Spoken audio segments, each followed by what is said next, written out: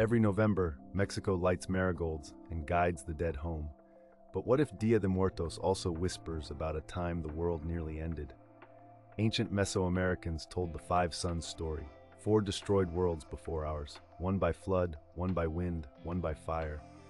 The Maya's Popol Vuh says wooden people were swept away by a great deluge.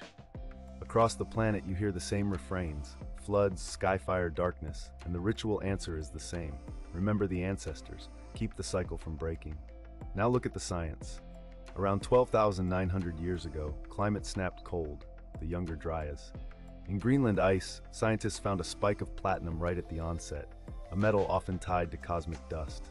Temperatures whiplashed, megafauna crashed, fire records surge in many regions.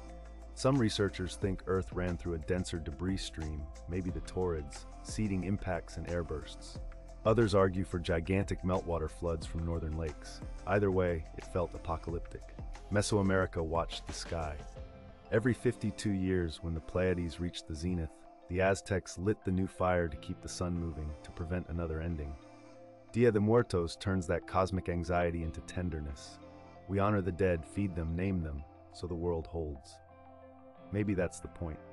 Whether the Younger Dryas was cometary shrapnel or raging meltwater, people survived by remembering. The living make offerings, the dead give us stories, warnings wrapped in love.